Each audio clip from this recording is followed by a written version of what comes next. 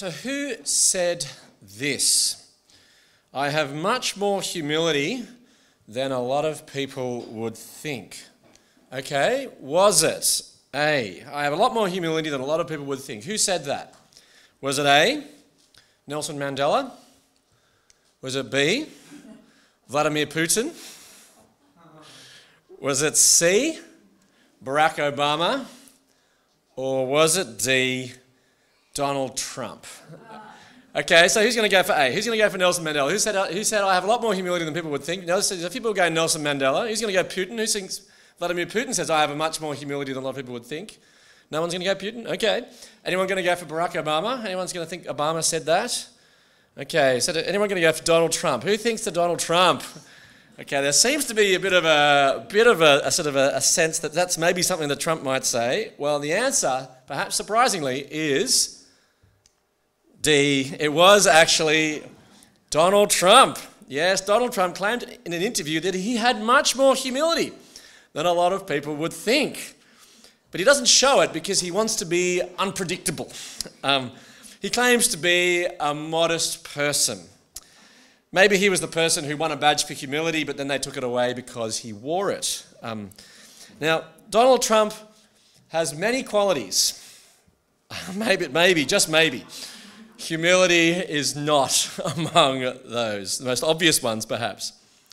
But we do like humble leaders. Maybe it's one of the reasons that Donald Trump is not so popular, because humility is prized. In fact, one online commentator claimed that humility is the most important virtue in life. This author then listed 10 world leaders who showed that humility is all that matters. Okay, so who do you think was number one on this list that this author thought was the most humble world leader?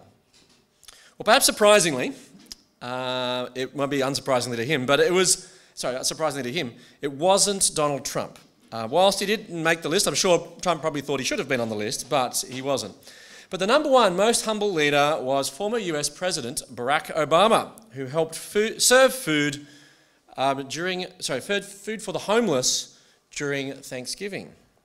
Number two on the list was Jose Pepe Mujica, the former president of Uruguay. Now, he was dubbed the world's poorest president and was known to have donated 90% of his income, his presidential salary, to charity. And he lived on a farm instead of a lavish presidential palace. And in fact, in one year, the only personal asset that he owned was a 1987 Volkswagen Beetle, valued at less than $2,000. Well, number three on the list was Joyce Banda, the former president of Malawi, who sold off the presidential jet and a fleet of 60 Mercedes limousines to help her country's failing economy. But then what about Nelson Mandela? He wasn't actually on that list, but Oprah Winfrey claimed that he was the most humble person that she had ever met.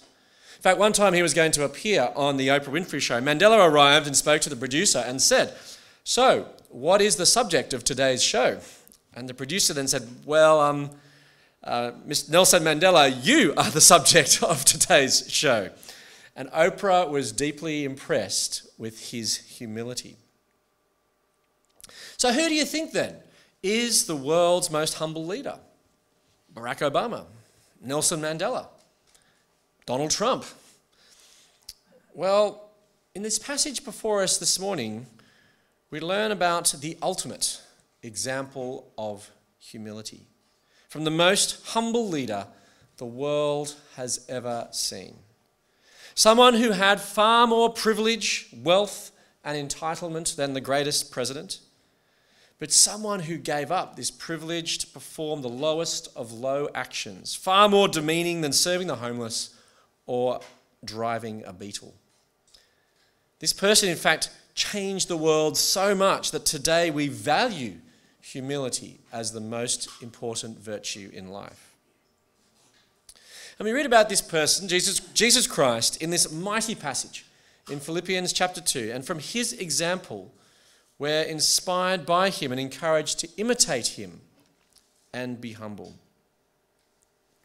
Now, Paul starts this little section by continuing what we looked at last week. And thematically and logically, this section is connected to the ideas that Paul was sharing in chapter 1, verse 27 through to 2:4 about living lives worthy of the gospel of Christ. Now, we didn't cover verses 5 to 11 last week because I thought that this passage of Scripture is so magnificent that it'd be worthwhile just reflecting on its own this week. And so if we cast our eyes back to what Paul was saying in chapter 1:27 to 2:4, we learn that the Philippians had been encountering suffering for their faith. Now, we're not exactly sure what this suffering was, but they were encountering opposition for believing in Jesus.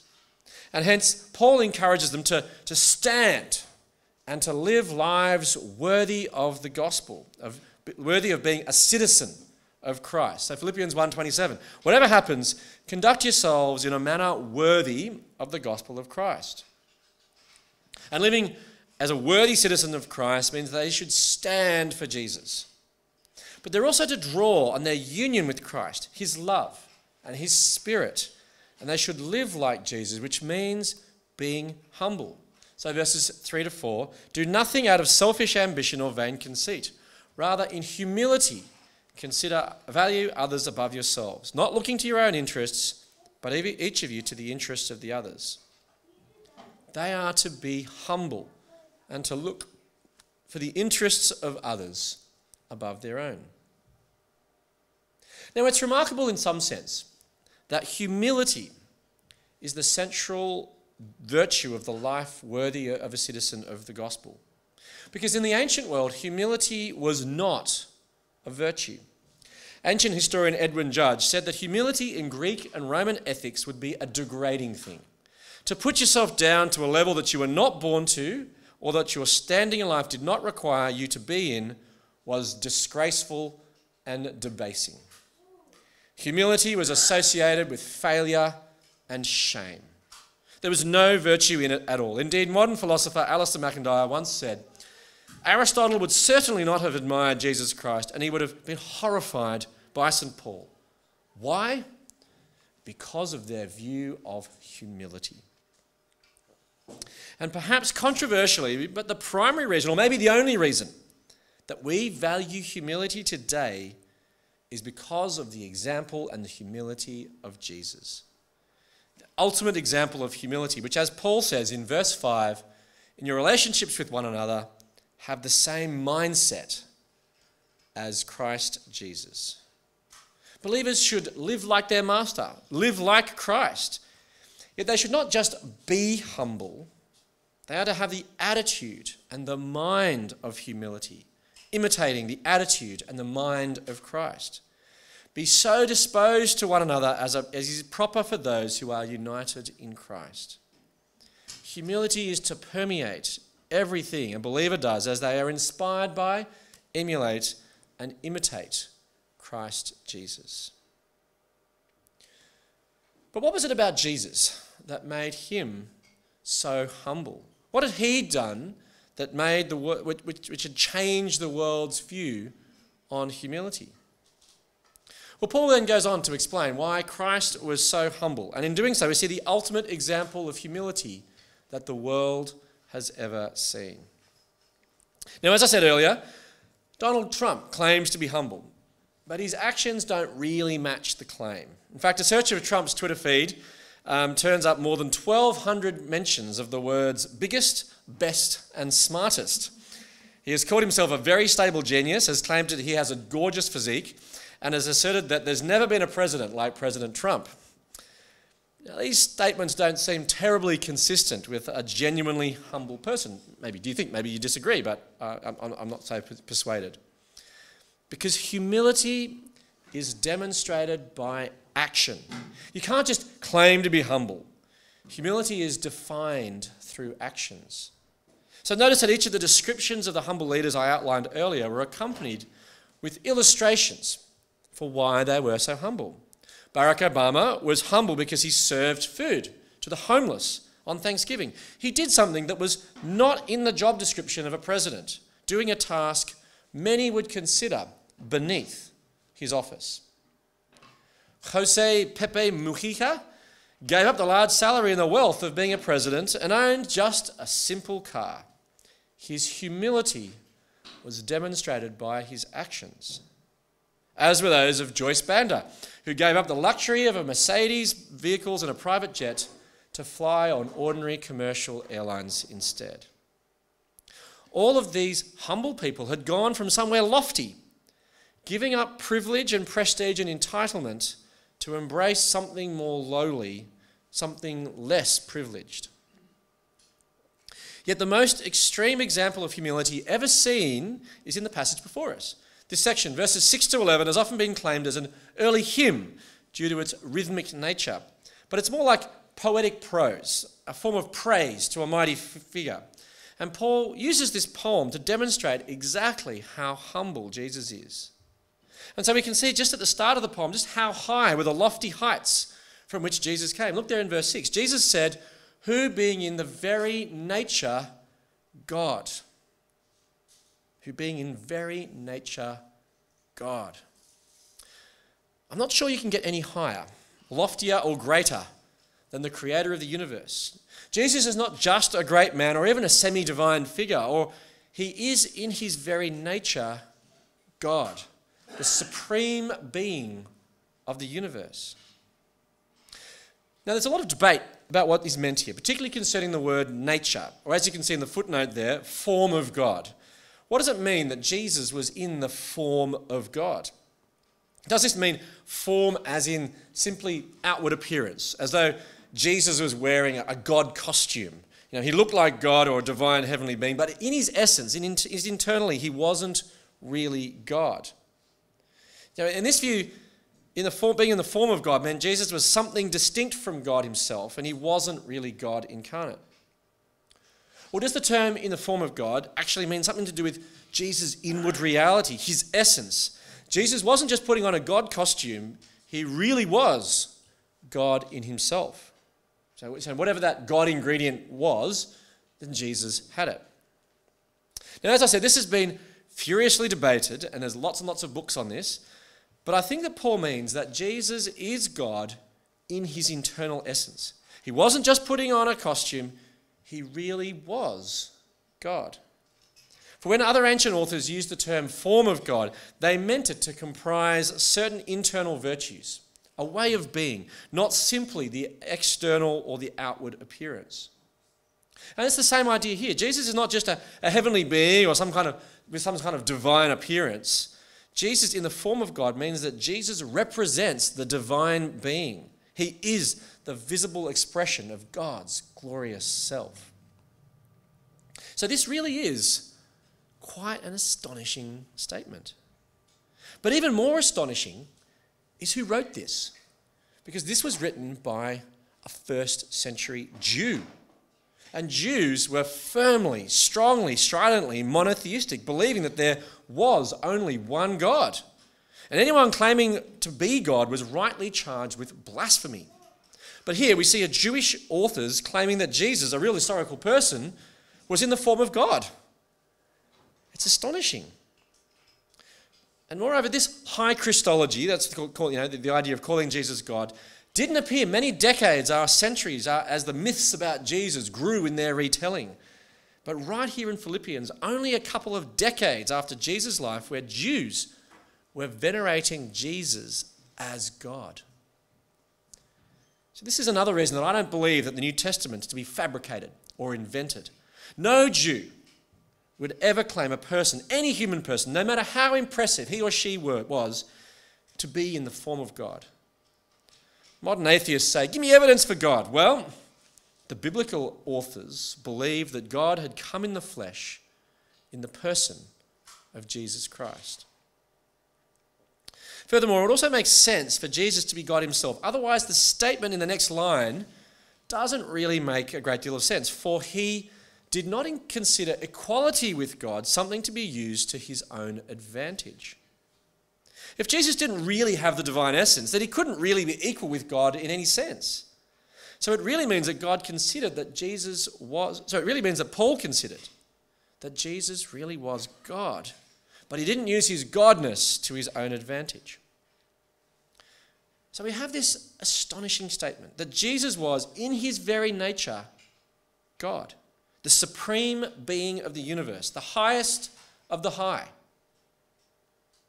But, by way of contrast, verse 7, he made himself nothing by taking the very nature of a servant, being made in human likeness.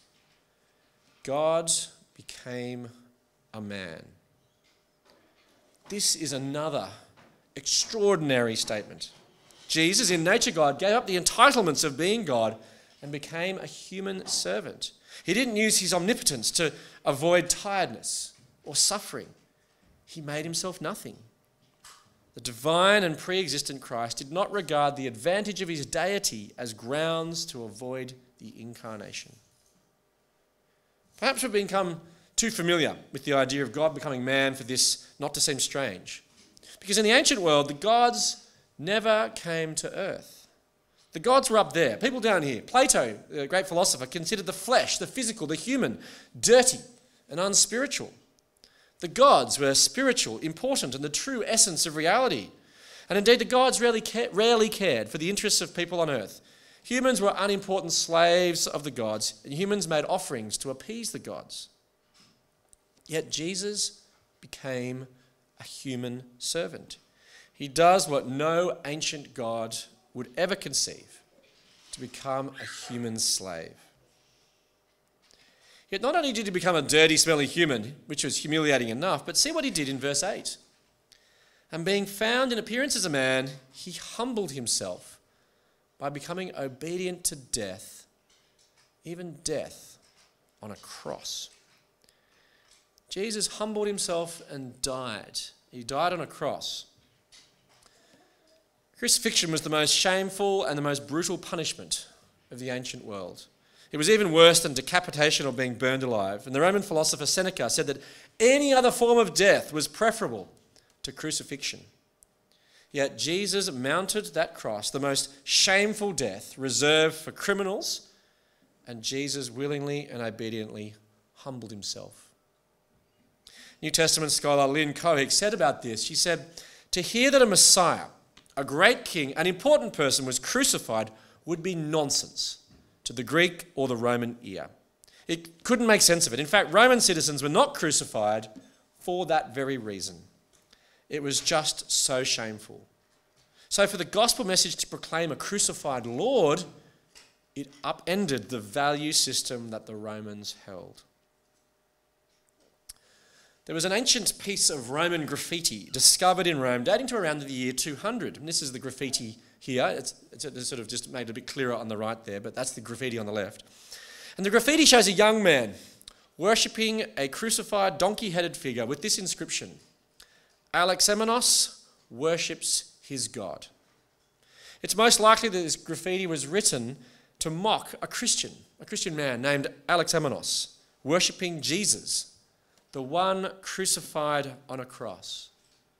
For to the Romans, being crucified is equivalent to being a donkey, a fool, an idiot.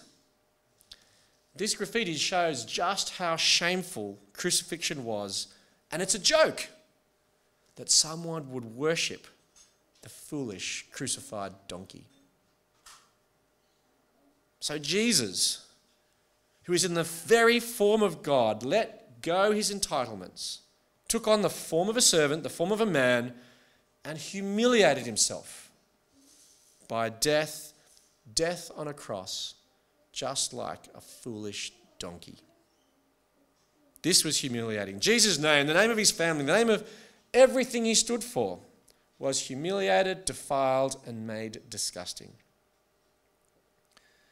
The truly humble people had gone from somewhere lofty, giving up privilege and prestige and entitlements to embrace something more lowly, something less privileged. And Jesus went from the most extreme heights possible to the lowest low. God himself, the universe's supreme being, to a human, to a humiliating death on a cross. This is the ultimate example of humility. Jesus, though mighty, humbled himself by becoming a human slave and dying on a cross. But it doesn't end there. Because verses 9 to 11 say, "Therefore God exalted him to the highest place and gave him the name that is above every name, that at the name of Jesus every knee should bow in heaven and on earth and under the earth, and every tongue acknowledge that Jesus Christ is Lord, to the glory of God the Father." So after his incarnation and humiliation by death on a cross, God exalts Jesus to the highest place and of authority over all the powers, of all the rulers and forces of all creation. Downtrodden, suffering, dead and humiliated, no longer. Through Jesus' resurrection and as ascension, he is given honor, glory, and is given the name above all names, every name, so that ultimately, eventually, when Jesus returns, everyone will acknowledge Jesus as Lord. Now, it's not clear that his exaltation is specifically Jesus' reward for suffering and dying on a cross, but exaltation is his ultimate destination. Indeed, the theme of raising up and exalting the humble and downtrodden is one that's throughout the whole Bible. For example, young Mary, when she discovers that she'll be the mother of Jesus, sings in Luke 1:52, "He has brought down rulers from their thrones, but has lifted up the humble." Hannah's prayer in 1 Samuel 2 said, "The Lord sends poverty and wealth. He humbles and he exalts. He raises the poor from the dust and lifts the needy from the ash heap. He seats them with princes and has them inherit a throne of honor." Or even, as we said before, the Pharisee and the tax collector, proud Peter and shonky Bill, the tax collector in Luke 18:15. "For all those who exalt themselves will be humbled, and those who humble themselves will be exalted."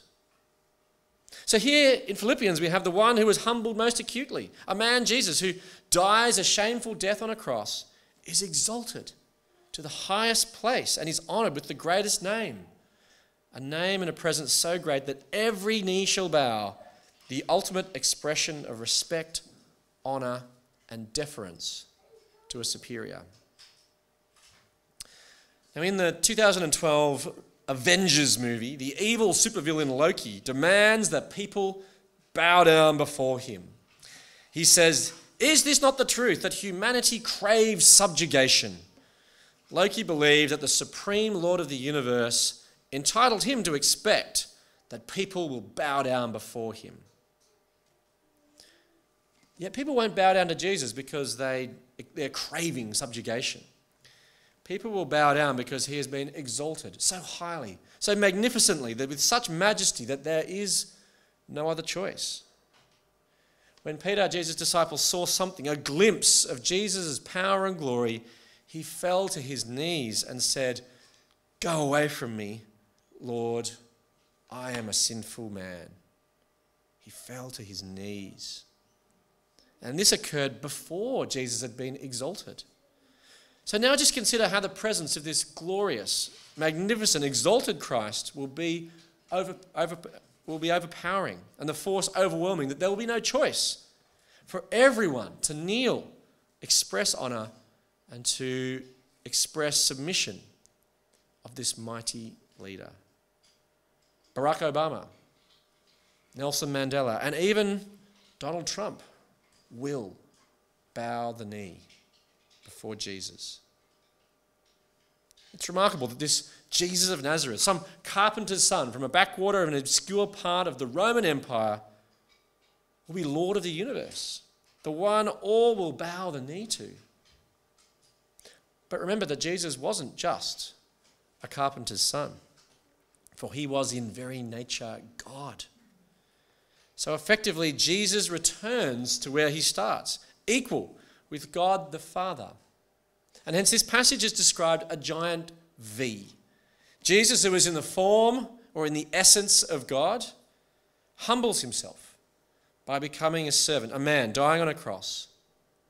And then he is exalted back to glory appropriate for his nature, with a glorious name and given the name and prestige that belongs to God alone. For in the Old Testament, the only character for whom it was appropriate for every knee to bow is the Lord himself. And this idea is found in Isaiah 45, where "Turn to me and be saved," where the Lord says, "Turn to me and be saved, all of you ends of the earth, for I am God and there is no other. By myself I have sworn, my mouth has uttered in all integrity a word that will not be revoked. Before me every knee will bow, by me every tongue will swear. They will say of me, in the Lord alone are deliverance and strength. All who have raged against him will come to him and be put to shame. So for Jews in the Old Testament, the Lord alone is the one whom people give honor to, and before whom every knee shall bow and every tongue swear. Yet here in Philippians, this action of bowing the knee is actually given to Jesus, a man.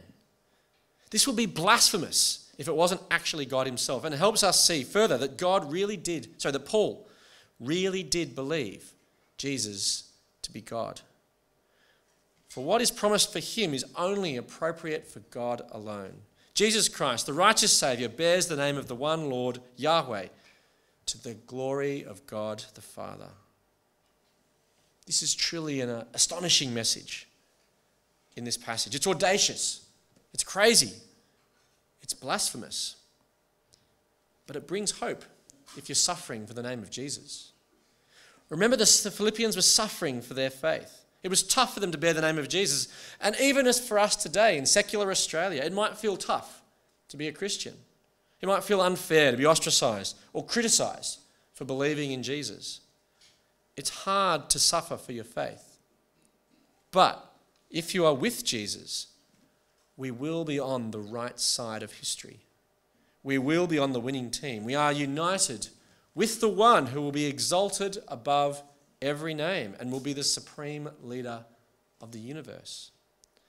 A name that may cause ridicule and suffering today, a name that is a swear word for many, but is the name that will be exalted above every other name. So be encouraged. Live for Jesus. Live with him, for you are on the right side of history. He will be exalted and everyone will have to acknowledge him.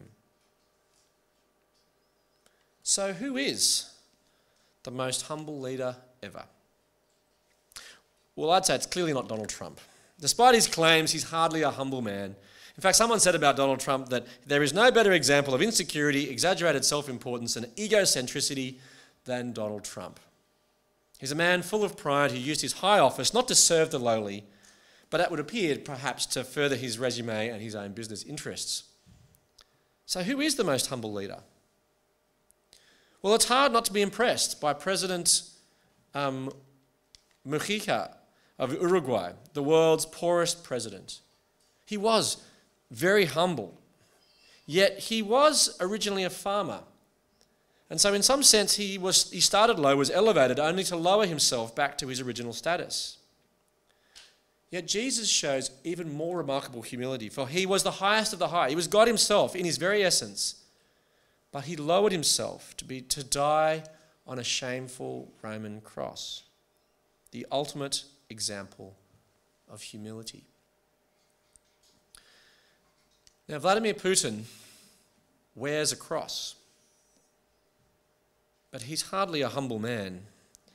He doesn't seem to realize what the cross symbolizes. For the cross of Jesus symbolizes the greatest act of humiliation, of humility, that God should come to die for his people, for their sins. The cross is a constant reminder of the ultimate example of humility, that Jesus Christ, someone so lofty, would give up his privilege, give up the entitlements of being God to serve, to become a man and to die on a cross. And so with this magnificent poem, Paul encourages the believers to have this mind, this attitude, the mind and attitude of Christ. Now, a number of years ago, I used to go to a church where we needed to put out the chairs each week. We hired a space and the furniture needed to be moved each week. Anyway, each Sunday, the pastor of the church was there first, putting out the chairs. And one day, a new member of the church turned up, who was also happened to be a lecturer at a nearby theological college, and he offered to serve. He said, "Well, I can help you put out the chairs."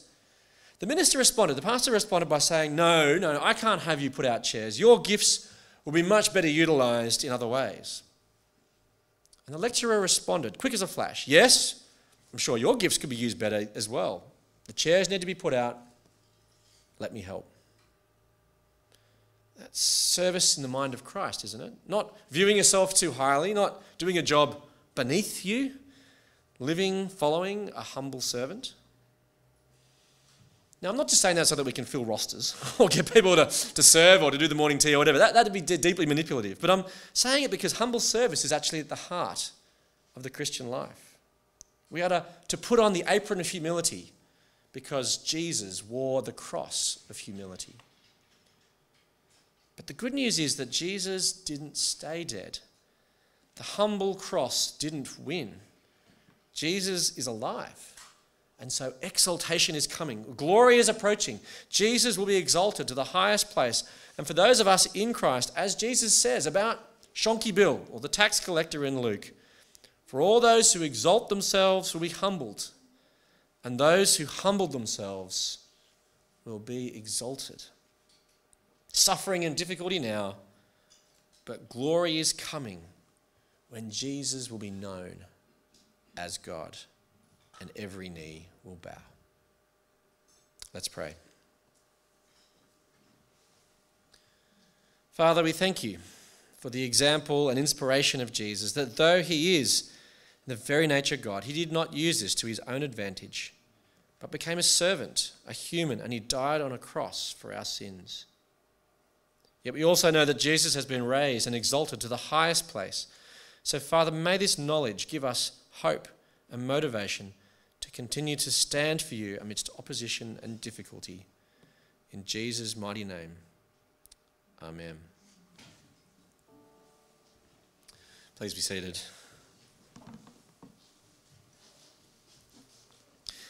Philippians 2 says that after Jesus humbled himself, after